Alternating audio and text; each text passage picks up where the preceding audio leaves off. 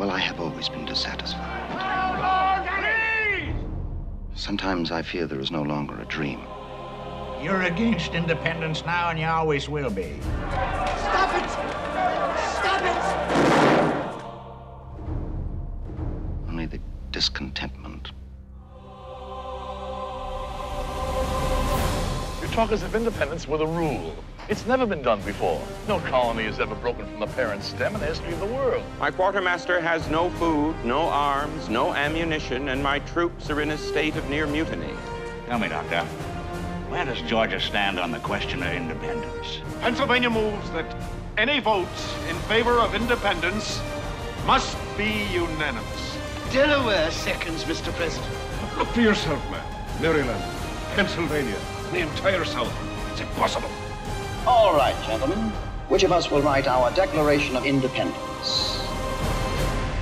Mr. Thompson, are there any resolutions?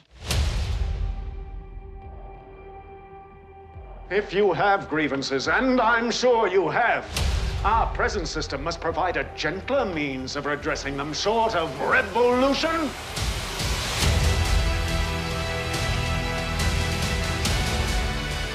When in the course of human events it becomes necessary for one people to dissolve the political bands which have connected them with another, and to assume among the powers of the earth. These men, no matter how much we may disagree with them, they and the people they represent will be part of this new nation you'd hope to create.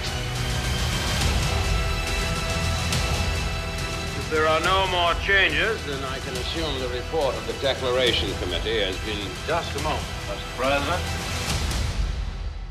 Jefferson, when are you going to speak up for your own work? I had hoped that the work would speak for itself. Landlord! Lawyer!